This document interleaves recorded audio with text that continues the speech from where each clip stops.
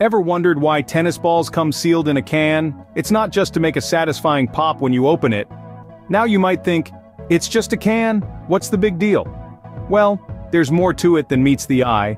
This peculiar package holds a secret, one that is steeped in science and innovation, a secret that enhances the game of tennis itself. Intrigued?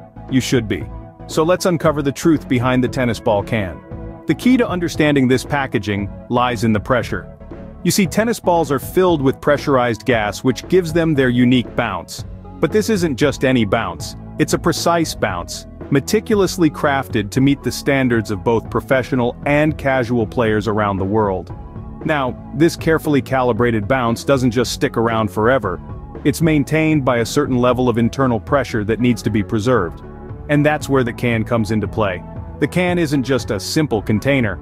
Oh no, it's much more sophisticated than that. It's a specially designed pressure chamber, built to keep your tennis balls in their prime condition.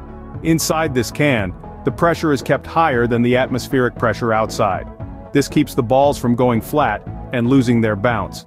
So when you pop open a fresh can of tennis balls, you're releasing them from their pressurized home, ready for action. So, as it turns out, the can isn't just a container but a pressure chamber keeping your tennis balls in prime condition. So, the can isn't just about convenience or a snazzy packaging choice, it's a vessel of science, preserving the pressurized gas inside tennis balls to ensure their optimal bounce. The can, then, is more than a container, it's a bastion of preservation, safeguarding the integrity of the ball's bounce.